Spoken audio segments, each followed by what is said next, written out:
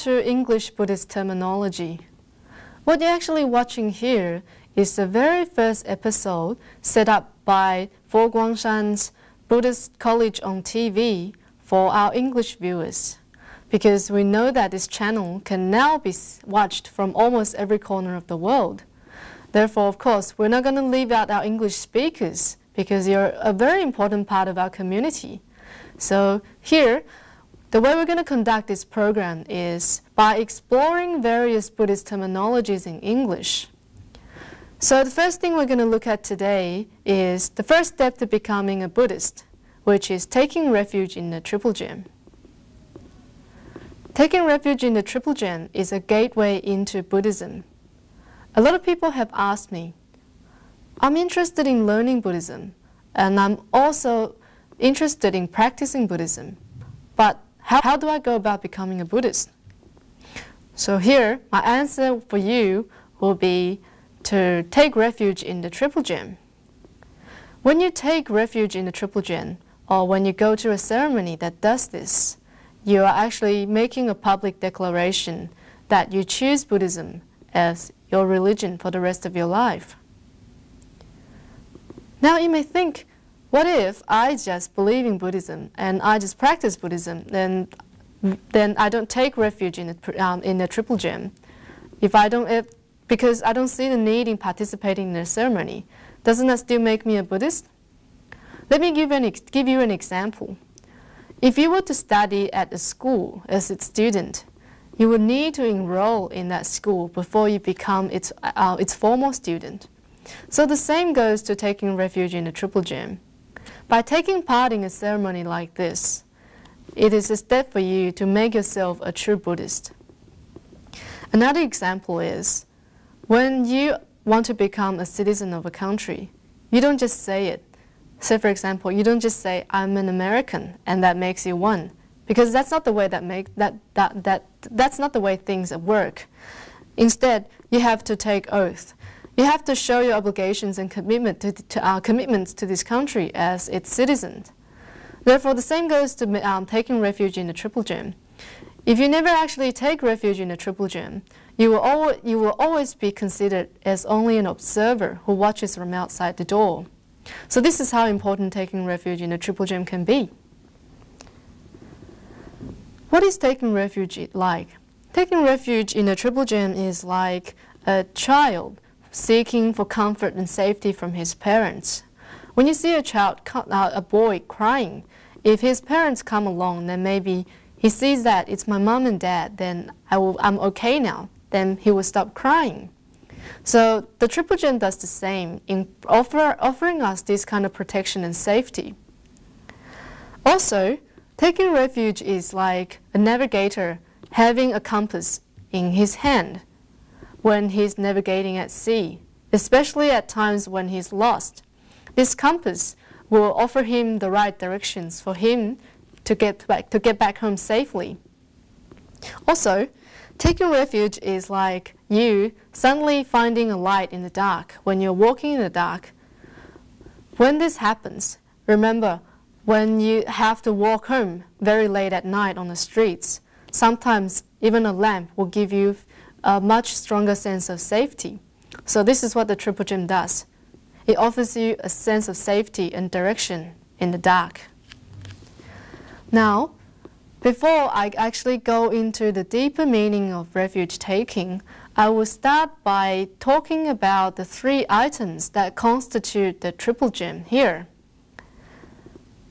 What are the Triple Gem? The Triple Gem consists of the Buddha, the Dharma, and the Sangha. And what is the Triple Gem? In this world, many of us depend on worldly fortunes, say for example money, diamonds, or other assets or jewelries to satisfy our economic needs. But here, the Triple Gem offers us a spiritual wealth that satisfies our spiritual needs. So, at the same time, the Triple Gem offers us a guideline in life. It guides us into the right directions, and it also takes us to liberation. The first of the Triple Gem is Buddha. Buddha is a Sanskrit word that means awakened one or the enlightened one. The Buddha has achieved perfection in character and personality, so you will find nothing wrong with the way he presents himself or the way he treats other people. He has also attained wisdom that cannot be compared by other people. Thirdly, a Buddha is one whose love and compassion for all sentient beings are impartial and no different, so he treats us as all the same. The Buddha is also a sage who has transcended the three realms. These three realms, which will be discussed in our later episodes, are realms of form, desire, and formlessness. Or in the correct order, I'll repeat again, the three realms are the realms of desire, form, and formlessness. Here, let me tell you a little story about who the Buddha is. Here, when we talk about the Buddha with a capital B, we are referring to Sakyamuni Buddha. And still, at the same time, if you see a word that starts with a small b, Buddha with a small b, it simply means an enlightened one, or Buddha. So Sakyamuni Buddha, he was a prince born about 2,500 years ago in northern India.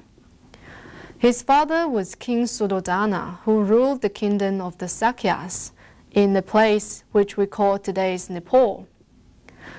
His mother, Queen Maya, after giving birth to him at Lumbini Garden, passed away quickly.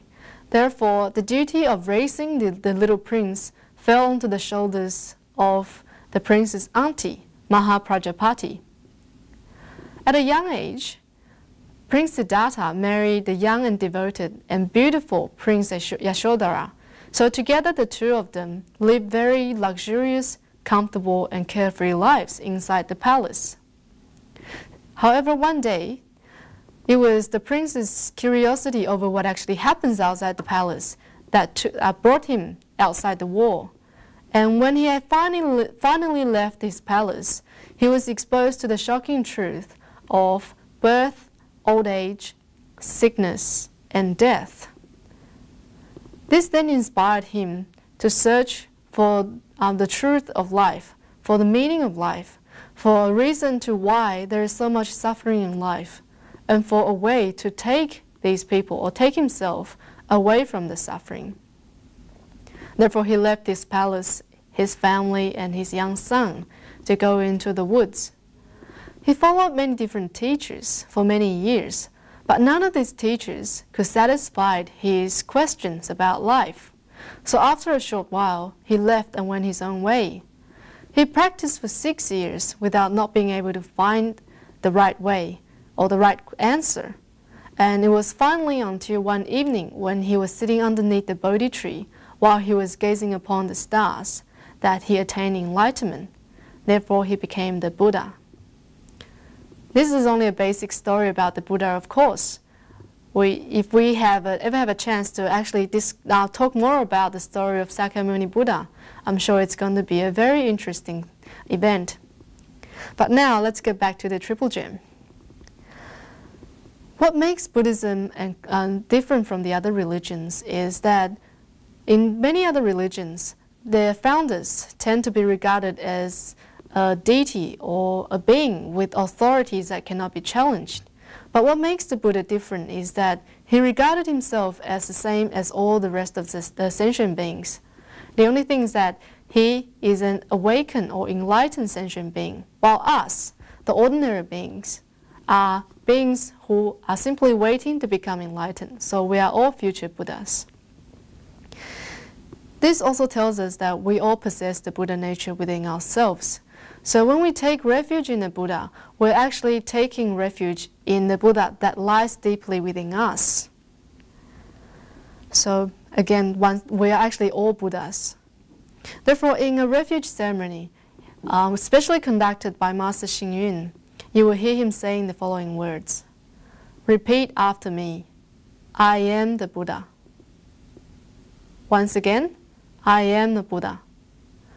So now that you have declared that you are a Buddha, you remind yourself that a Buddha will not go around smoking, killing, stealing things, or doing things that will harm other people. So taking refuge in the Buddha is like having a power station in our hearts that generates a lot of light and hope. We'll find no more fear in the dark. And also it will be like eyes that can see in the dark. It will offer us a sense of security once again. So taking refuge in the Buddha, this power station is a source of energy that will generate peace and freedom of mind within ourselves. So that was the basic meaning of taking refuge in the Buddha. And here, very soon we're going to a short break. And after you come back from the break, we'll talk a little more about what the Dharma and the Sangha and, of course, the meaning of taking refuge can be. So don't go away. We'll see you soon.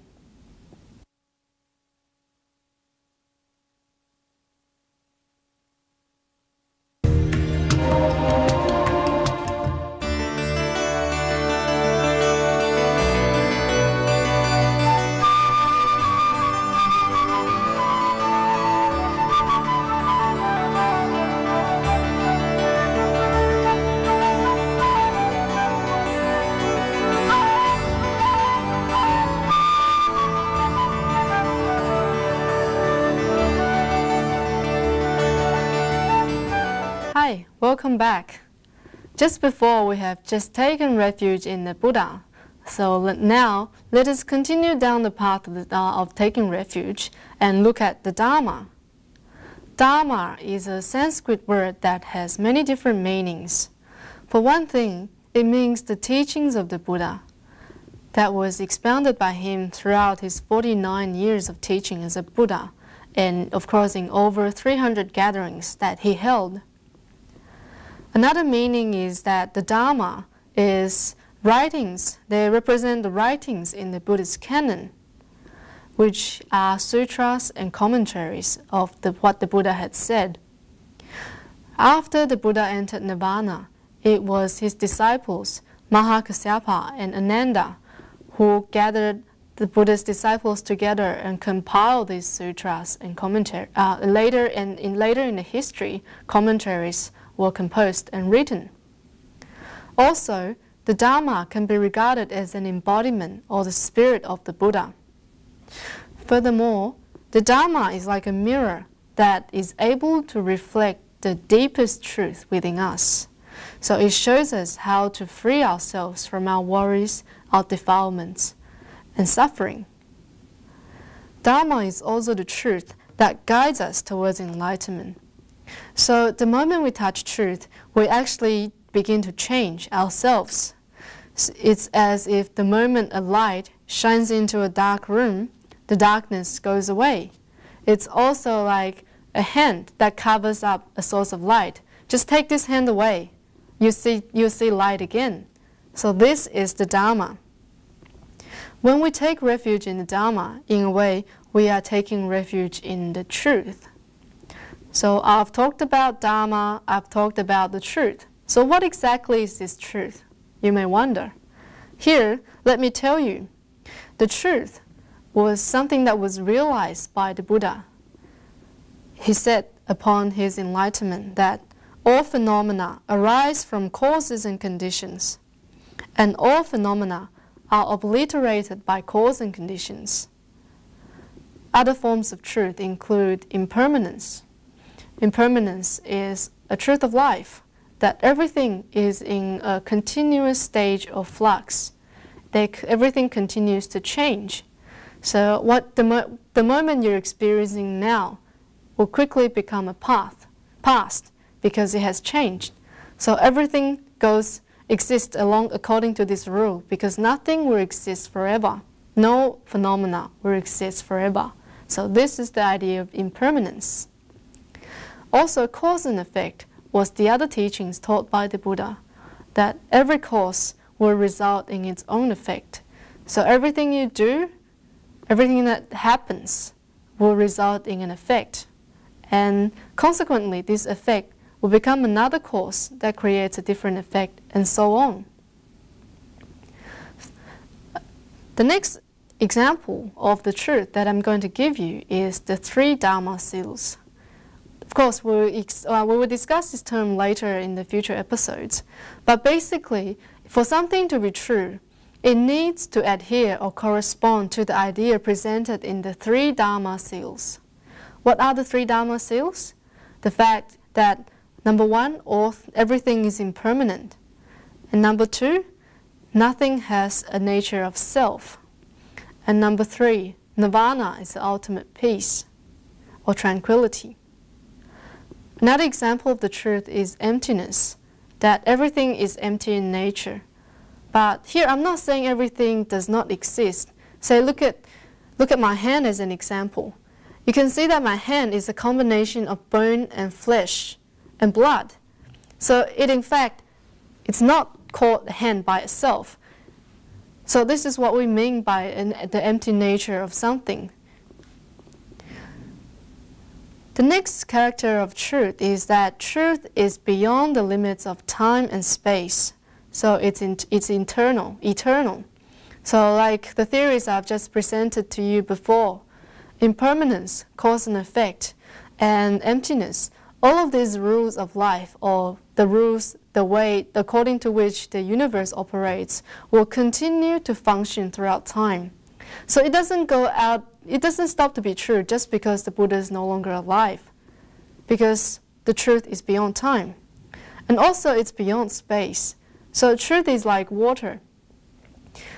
If you put water in a glass, then it will appear in the form of a glass. But when you change it into a different container, although it changes in shape, but it never actually really changes in essence. So this is another feature or characteristic of the Dharma. So basically truth is blended into our surroundings. It's everywhere. It's with us. And it's everything we see. It's everything that we come across. So taking refuge in the Dharma is like building a waterworks in our heart or in our mind. We know that water cleanses our body and it quenches our thirst. So the same goes to our spiritual needs. Water here can help quench our thirst for the truth, and it can also cleanse our body and mind that has been impure. So water, we know that for the many lives in this world to grow, we need water. So therefore, water is like a source of life. The same goes to this Dharma water. This Dharma water provides a source of life for our spiritual growth. So who can be the Dharma? You may think, well, who is the Dharma? Who can be the Dharma? Well, the Dharma can be the temples that we go to. It could be the sutras that we read, or it could be our fellow Buddhists. It could be everything around us. So it's anything that points in the way of ultimate truth. Then, of course, and anything that points in the way of liberation, then it is Dharma. The next item of the Triple Gem is what we call the Sangha. Sangha is also a Sanskrit word that means a harmonious or happy Buddhist community. The Sangha provides a role model to how we as human beings should behave in this society. So they create a link between the ordinary beings, which is us, and the saintly. So here the Sangha consists of people who have come to be a part of this community out of their own free will or choice. So nobody actually forced them into it. And within this Sangha, everybody lives according to one teacher and one path. So we all learn from the same idea. We all practice the same way, or we all do the same practice. We're not different from anybody. In the Sangha, members are unified in thoughts, so they follow the same rules and precepts, because in a community, in order to govern or rule a community, everybody needs to abide by the regulations that have been set up. Furthermore, life in the Sangha is based on equal sharing of common goods. Here, harmony has two basic meanings. For one, the monks or the nuns live in harmony with the same principle or idea that lead to enlightenment. So here in the Sangha, it was the truth that was taught by the Buddha. So they all practice according to these truths, and they all try to practice and travel towards the same goal. The next meaning of the 6 harmonies is that their daily behavior follow the 6 ideals, or what we call the 6 points of reverent harmony. What are these? They are 1. Harmony of views, harmony of morality, harmony of benefit, harmony of aims, harmony of speech, and harmony of being. What exactly do these mean? Harmony of views means they have harmony in thoughts, harmony in views and their ideals. Harmony of morality means that they all uphold the same moral principles. So everybody is equal in front of these principles. Nobody has any privileges. Nobody lives differently. They are all the same. And harmony of benefits means that they all live the same way. So nobody in this community has more than anyone else. So it's an equal sharing of living goods, basically. Harmony of aims means, well, they have the same aims. So the members of the Sangha try to achieve these aims in harmonious ways. Harmony of speech means that they try to get along in harmony with the things they say. So there will be no arguments. So they'll always be in harmony in what they say. Harmony of being means that they all exist or live in harmony. So basically they try not to violate the rights of any other people within this little community. So basically it's all about respect and understanding, and respect and tolerance. So these 6 harmonies equal to how the Dharma should be practiced. There's more that I'm going to talk about the meaning of Sangha, but here let us once again take a short break and see you back soon.